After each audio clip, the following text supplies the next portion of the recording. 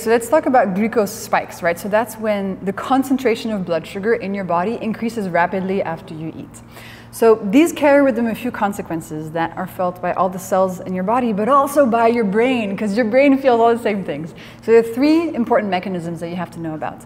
Number one is glycation. So when there's a lot of glucose in your body, the process of glycation happens more often and quicker, and glycation is essentially aging, right? So from the moment you're born, you're slowly cooking, which is what glycation actually does to your body. And when you're fully cooked, you die, okay? We're cooking like a chicken in the oven from the moment we're born. With every glucose spike, we're increasing the rapidity of that process called glycation, of aging, and in the brain as well. We'll dive into it more deeply, but I want to cover the three ones. Second one, your mitochondria become overwhelmed. So when you give a lot of glucose too quickly to your cells and to your mitochondria are in charge of turning that glucose into energy.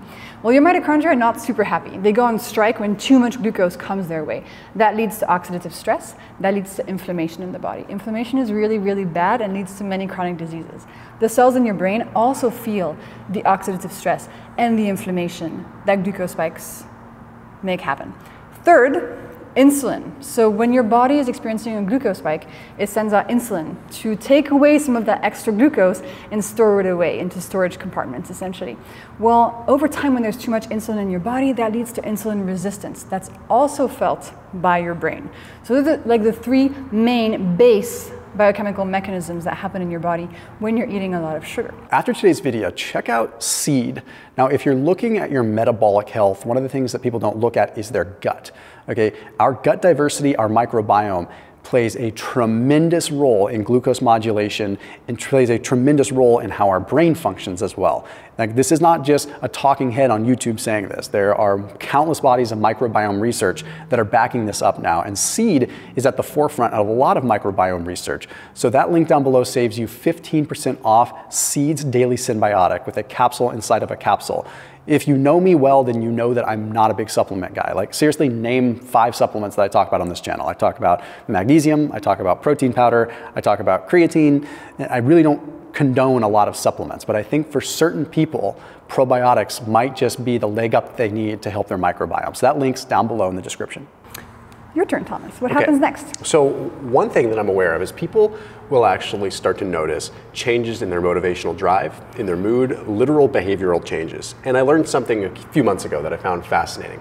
And that's the fact that when you start to develop insulin resistance in your brain, meaning your brain has been so bombarded with sugar that it has essentially become just so accustomed to it that it no longer really responds to insulin. And the cells in your brain can no longer uptake that glucose. So you've developed insulin resistance. Now, in the brain. In the brain. Okay, and when this happens, it disrupts what is called MAOB. Now, this sounds very complicated, and in a lot of ways it is, and it's beyond my pay grade, but the basics of it. MAOB is what encourages what's called dopamine turnover. Okay, so dopamine is the neurotransmitter that is associated with reward. It also helps you feel good. And pleasure. Yes, and pleasure. But it happens at a very micro scale all the time. And I always say, like, if you were, hold out your finger for a second. If I was to reach out and right before I touch her finger, whoop, there's like a surge of dopamine that hits as soon as my finger actually makes contact. Why is that? Because every time there is an equal and opposite reaction, like your brain is giving you a little hit of dopamine to say, congratulations. Good behavior, continue. You did it. And like, since I was waiting and anticipating that touch, that anticipatory, when that was completed, dopamine, right? So dopamine's always happening.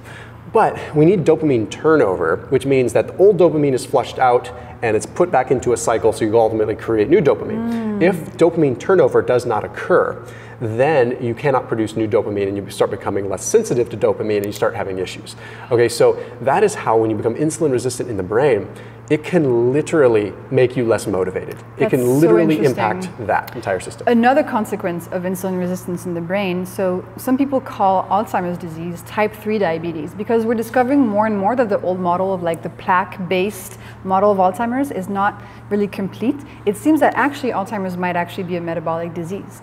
The cells in your brain, when they become insulin resistant, that's a very clear marker of Alzheimer's. Another thing that happens is that the blood vessels in your brain, because of that oxidative stress, they start getting damaged. And again, that vascular damage is very tightly linked to Alzheimer's. And so you can actually see these effects quite early on. So if in your midlife, so if you're 40 years old, if your glucose levels are more elevated, you have a much higher risk of developing Alzheimer's in the future, right? So glucose, insulin, Alzheimer's, dementia, very linked. Another interesting thing is that on a more sort of immediate level, brain fog is a very common consequence of having many glucose spikes and of your brain's response to those glucose spikes. So when there's that inflammation in your brain going on, the speed of the signals between your neurons kind of slows down, and that can be felt as brain fog. So you really need to think about your food, your glucose, your insulin to help your brain today for the dopamine, for the brain fog, for the motivation, but also to help your brain long term. Yeah, I like to think of that as, like, if you think of your neurons as having these beautiful suspension bridges across them, like traffic is going back and forth and it's great and you've got hundreds of them.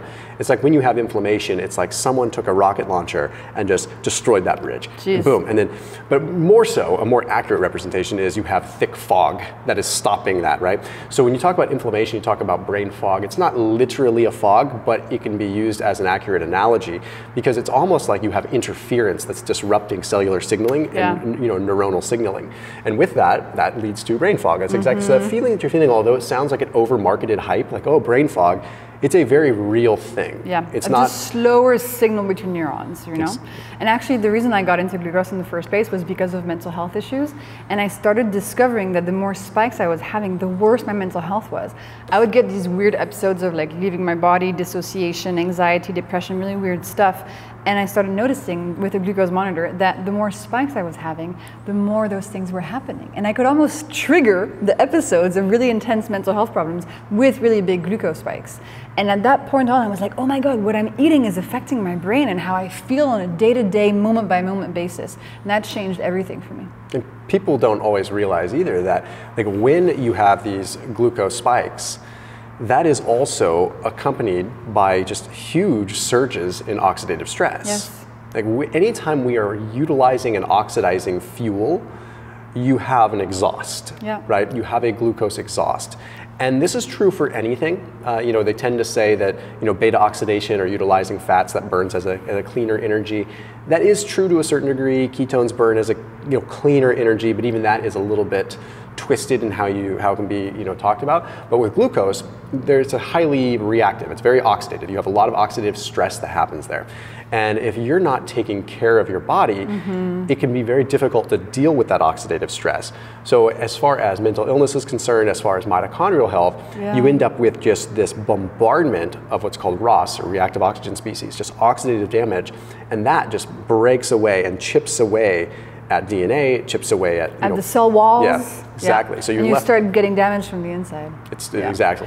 And what's interesting about sugar in the brain is that also because of that dopamine thing, when you eat something sweet, you might feel like, oh, I'm getting all this energy. You feel a little bit like a high for a bit because of the dopamine being released in your brain in response to eating the sugar. So, for a long time, I confused that feeling of high with energy. I thought, oh, this orange juice, this Nutella crepe, which I ate every morning when I was younger, is giving me energy. But I didn't realize is that actually what was happening was a big glucose spike, dopamine surge that made me feel a bit high, but actually on the inside, I was really hurting my body's long-term ability to make energy. So if you're somebody who's eating, sugars and starches all day, but you feel chronically fatigued, yet you're still eating the sugar thinking it's giving you energy, it's time to kind of stop that pattern and to think back, okay, how do I keep my glucose levels steady so that I can actually help my mitochondria make energy efficiently? We have to break out of that common myth that sugar equals energy.